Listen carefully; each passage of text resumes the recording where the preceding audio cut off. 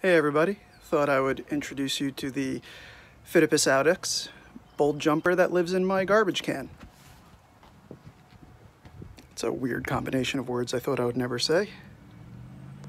First I'll show you where she was, and then I'll show you where she's currently hiding.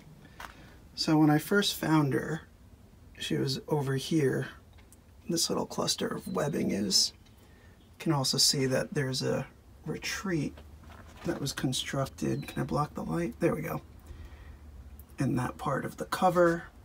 There was also some webbing found in this part of the garbage can cover. So yeah, I opened the lid and boom, there she was, looked up at me in surprise. I think we were both surprised to see each other. And this one is for Astro Yuki. I definitely replied, "Hello!" Okay, so close it, and I'm going to tilt again over so it's easier.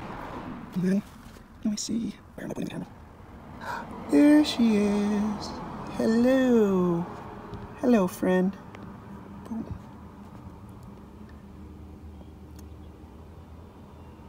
How's it going? Wonder if, I'm gonna see if I can put the flashlight on. Maybe you'll be able to see her better. Hold on one second. Putting the flashlight on did some funky things to the color, but there, you can see all the same.